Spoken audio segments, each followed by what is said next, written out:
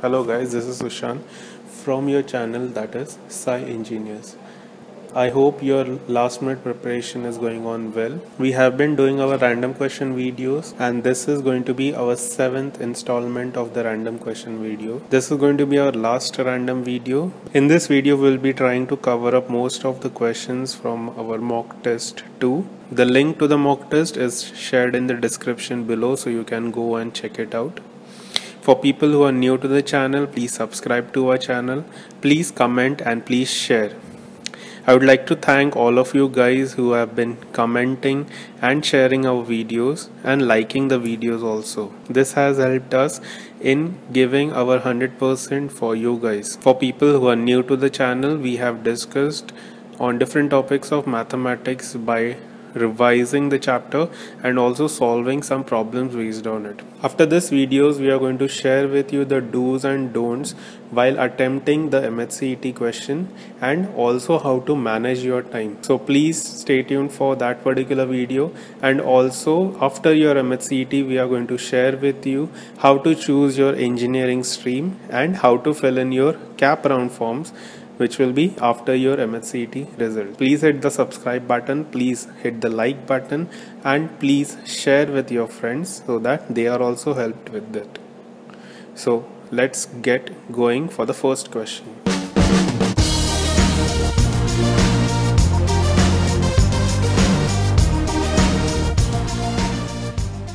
So the first question is our derivative question, wherein we have to find the derivative of this particular term. So let us consider the given equation. What we are trying to do is we are trying to simplify it by taking the derivative term common to both of the brackets which are given to us and then solving the brackets. Now we are just opening this up by applying my a minus b the whole square formula.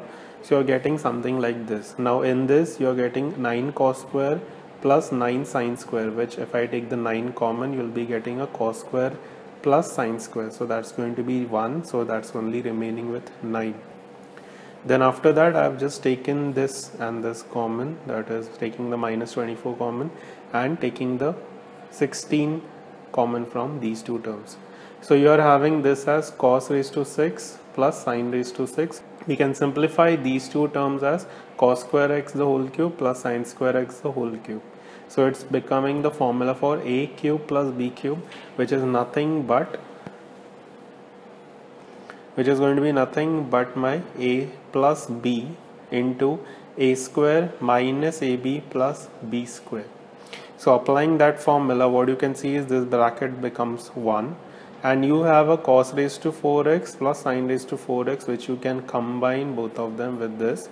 So you are getting it as minus 24 and plus 16 for these two brackets. Now on combining, we are getting this as 8 cos raised to 4x plus sin raised to 4x. Now what we are doing is we are taking the minus 8 also common from here. So you'll be getting it as 9 minus 8 of this particular thing. Now what is this? It is going to be your a square plus b square plus 2ab form. So that becomes a plus b the whole square. Again you are getting this as 1 and you will be getting the answer as 0 because inside it's going to be a constant term.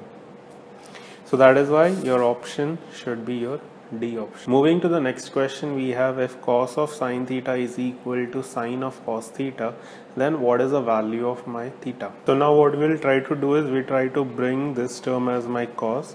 So I will be getting this as cos of sin theta equals cos of pi by 2 minus cos theta. So we have a cos theta is equal to cos alpha form. Now if I consider just the positive term, so I'll be getting this as sin theta equals 2n pi plus pi by 2 minus cos theta. Now if you just divide throughout by root 2, so you'll be getting 1 by root 2 sin theta plus 1 by root 2 cos theta is equal to 2n pi plus pi by 2 divided by 1 by root.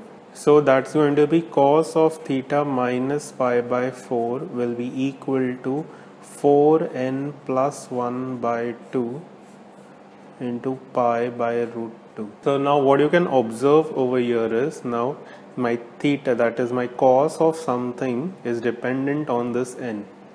Now my n value has to be such that this particular ratio should be less than 1, or it should be basically between -1 and 1 only. So what you can see over here, if you're substituting n as 0, you will be getting this value which is going to be greater than 1.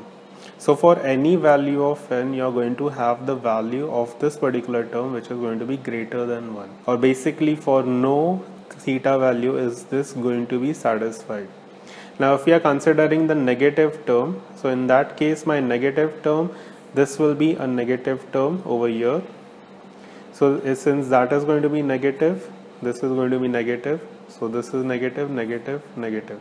So again, if you just check out for the value of n equals 0, you are going to again get this value which is going to be less than -1. So that is why again my cos of any term or any theta I'm not going to get which is going to be less than -1.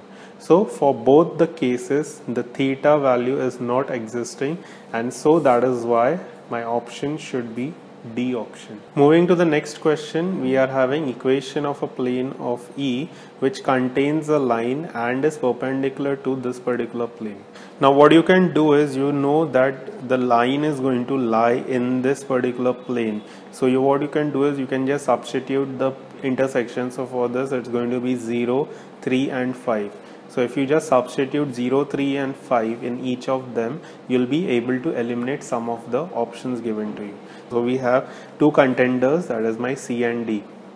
Now to eliminate one of them, I require that the perpendicular, that is the plane, should be perpendicular to each other. So I know that the normal to this particular plane is going to be a 2, 7 and -3. The normal vector is going to be 2, 7 and -3. So now I have to just check out which of them is going to be perpendicular. So that means basically the dot product of them should be equal to 0. So I can have this normal for this particular plane. So that's going to be 9, -3 and -1. So if I just find the dot product, so that's going to be 18 -21 plus 3. So you're getting this particular dot product as the value. If you go and check for this particular thing, it's not going to be valid. So you can just check out the option as C. Moving to the next question, we have to determine for what interval is this function going to be increasing or decreasing. So let us consider the function given to us.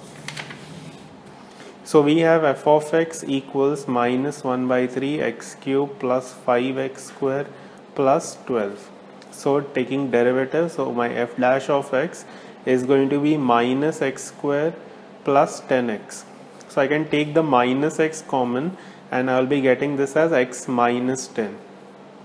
So now what I require is this function, that is my derivative, is going to be either less than 0 or greater than 0. If it is going to be less than 0, that means it is a decreasing in that interval. If it is greater than 0, that means it's going to be increasing in that interval. So let us consider the first condition, that is increasing. So for increasing, I require my derivative, that is my -x into x minus 10 should be greater than 0. Since there is a minus sign, what I can do is I can multiply throughout by -1. So I will be getting this as x into x minus 10 is going to be less than 0. So once I have to find the less than 0 part, it can be either my x is 0. So it can be done by either taking my x as less than 0 and x minus 10 greater than 0, or it can be my x is greater than 0 and my x minus 10 is going to be less than 0. So now for x less than 0, I can write this as -infinity less than x less than 0, and for this particular thing it's going to be x which is going to be greater than 0. It's going to be greater than 10. So what you can see is that this particular thing is contradicting each other. That means in this case it's asking my x to be between 0 and minus infinity, and for this it's asking my x to be greater than 10. This is truly not possible. So we have to go for this particular thing. That means my x is going to be greater than 0 and this is going to be x is less than 10. So I have found the region in which my function is increasing. Now going for the decreasing part. In decreasing part I require my derivative, that is minus x into x minus 10 should be less than 0. So multiplying throughout again by minus 1. So I'll be getting this as greater than 0. For greater than 0 situation I again have the two conditions. That is either x is greater than 0 or x minus 10 is greater than 0. That means x is greater than 0, x is going to be greater than 10. Or it can be the other criteria, that is my x is less than 0 and x minus 10 is also less than 0. So for this it can be written as x as less than 0 and x is less than 10.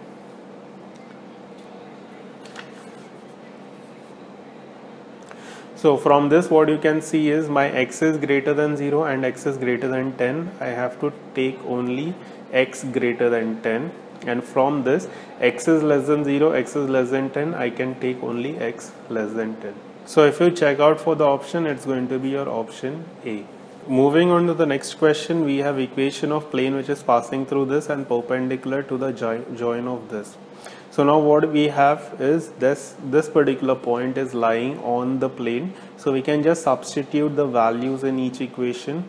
After substituting, you will be getting your A and C as the option which is satisfying that particular condition. Now since it is told that the plane is going to be perpendicular to the join of these 2 points, what you can do is you can find the directional ratio of it. So it's going to be 1.